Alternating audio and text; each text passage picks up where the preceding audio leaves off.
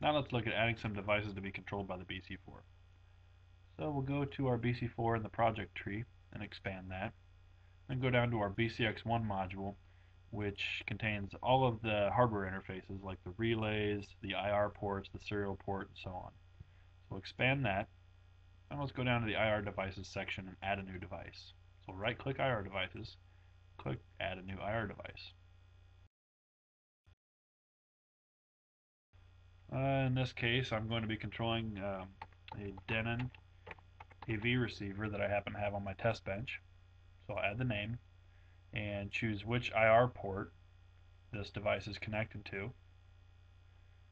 And then I'll go ahead and start browsing through my IR library, which is built right into the BC4. So I will select AV receiver. And I'm going to look for my manufacturer. As you can see, there's a lot of different manufacturers here. So I'll choose Denon. And then we've got a couple of code sets to choose from. Let's test the first one out.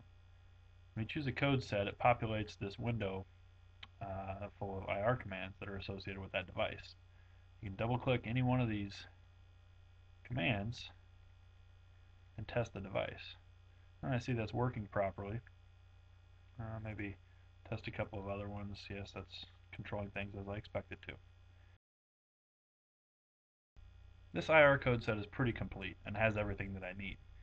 But if there was a device that was maybe missing a couple of commands, or I wanted to add a new command that wasn't there, I could just go ahead and go up here and add a new IR command. Let's call this one test, and add it to our list of learned commands. I'll go ahead and click learn, and it tells me that it's ready. I point the factory remote at the learner that's built into the BC4, and I learned that successfully. Now, in addition to learning with the built-in IR learner, on these IR commands, you also have the ability to import a command that's formatted in Pronto hex, which can be useful because there's a lot of IR codes floating around out on the internet that use that format.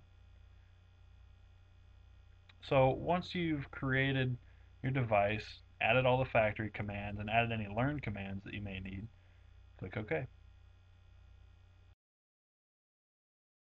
Now if we open up our IR devices tree, we see that there's our device, and there's all of those commands, which we can then use later to drag into our macros.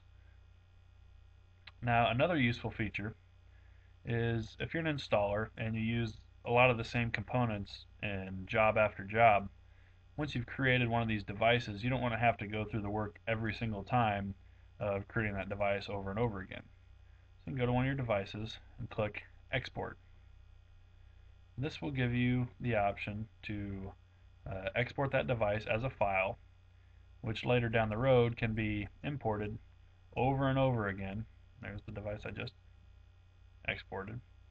And job after job, you can use those devices time and again. So once you created it once, you're done. You never have to do it again. That can save a lot of time on installations. Now let's look at creating a serial device. So while we're still in the BCX1 module, we'll right click on the serial devices portion of the project tree and click add a new serial device. Now this kind of device could be just about anything like a matrix switch or an AV receiver, anything that's controlled with RS-232. So let's just call this a matrix switch.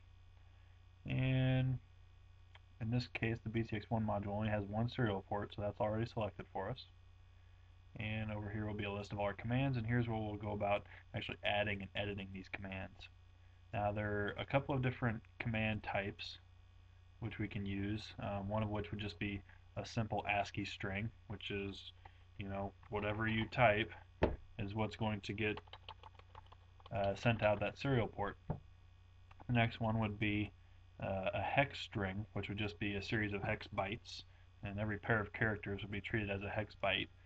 So like there's a hex 0, there's a hex 1, there's a hex 2, and so on and so forth. You can define your entire serial string that way.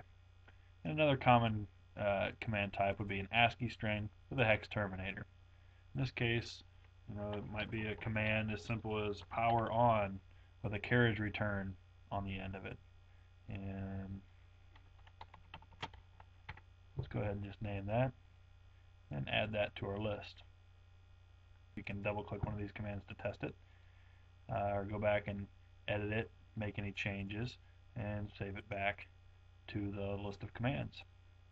Once we're done setting up all of our commands, go ahead and click Done, and that device will now appear in our list of serial devices.